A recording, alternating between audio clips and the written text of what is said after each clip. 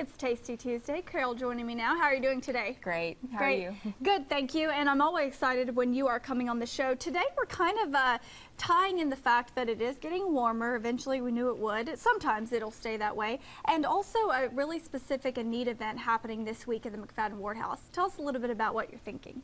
Well, today I'm going to be making a ginger cooler, and this is great by itself, or it's great turned into a cocktail. And the reason why I was starting to think about cocktails this week is on Thursday at the McFaddin-Ward House, we're going to be hosting a lecture called Fair Park Deco. And if you're familiar with Art Deco architecture, it was very popular in the 1920s, 1930s when it got its start. And when I think of that time period, I think of the fabulous cocktail parties that they had back then. So. Yes, of course, a lot of entertaining going on. Right. And this is something that anybody can come to, actually, at the McFaddin-Ward House this week as well. Right. It is free. It is open to everybody. We have some fabulous lecturers coming in. They've actually come in before and done a lecture for us about 3 years ago, and they are experts on Art Deco architecture throughout the state of Texas. And they've written several books. They're actually going to be having their books so you can get your books signed and autographed by them and come in for this dynamic lecture. They are fascinating to listen to. Neat. And then keeping with the kind of the cocktail theme, like you said,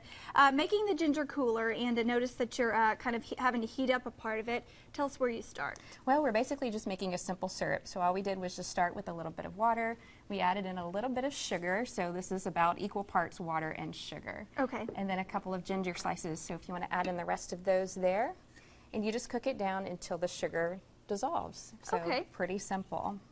So it takes about, 5 minutes or so. You don't really want to bring it to a boil because, it'll cook out the water really quickly and it could even scorch. So we want to kind of keep it at a low medium heat and then just cook down the sugar until you can't really see the sugar granules in there anymore. Okay, yeah, you can kind of see a bit of steam coming off, so that's how you know probably that it's good. Right. And I see that you brought the ginger right here. When I was in the grocery store looking for this, for a recipe I made, pretty interesting. You think it would be really tough, but it's actually not too bad to be able to cut up. So you just kind of cut off several pieces of this? Right. This is about maybe 2-inch sliver of that. So they usually kind of have like little finger-like projections kind of coming off of it. You can just snap one of those off with your hand, peel it with a paring knife, or you can use a grater, and then just cut it up into little round discs. And you want to get as much surface area as you can. So thin slices, and it'll just kind of infuse through the water and kind of flavor the syrup up. So that's where we're going to get that great ginger flavor.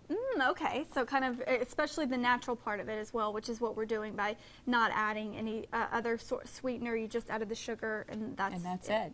You could even use honey if you wanted to in here, or if you're diabetic and watching your sugar, you could use an artificial sweetener if you would like. Okay. So pretty easy. So next, usually you would let this cool completely before you go on to the next step, but we're going to go ahead and pour these up into our glasses here. We've got some ice in there to kind of keep it cool. And we're just going to strain out the ginger. So about half a glass. Okay. And you said you don't want the ginger in there? Right. We want to strain that out. Okay. Great. And if you would like to squeeze a little bit of lime juice in there, about a half of a lime per glass. Okay. Is that good? That's perfect. We're going to top it off with a little bit of tonic water. Of course, I love lime, so. I do too. And you can put a little lime slice in there if you'd like as well. And you can also add ginger. I'm sorry, mint in there too. And then, okay. You could also, add in any kind of clear liquor that you'd like. Rum, vodka, gin, whatever you like. And that is it. Makes a great little cocktail. And really, this is something if you are kind of working out in the yard, or of course maybe enjoying some time in the yard, swimming or something like that. This is not adding a lot of anything heavy to what you're doing out in the heat, which is always good. Right. This would be a great refresher. The lime adds a lot of vitamin C into it. The ginger is really great. It has a lot of antioxidants in it, and it's actually kind of has some antibacterial properties. So it's a great thing to drink when you feel a cold coming on or something like that. So it's perfect drink for good tips, summertime. Especially right now, allergies and all that kind of issues. Tell us again the lecture and how we can get to it. What time? The lecture starts at 6:30 at the McFaddin-Ward House Museum. You can always just give us a call at 832-1906, or you can find us on Facebook or our website for all the details. Great. I love that. Let's try this. Why don't we? Cheers to that. Cheers Cheers to McFaddin-Ward House and Tasty Tuesday. Oh, yes. You like it? Like it a lot. Thank you. Really Lime's fresh. really good, too. Stay with us. We'll be right back.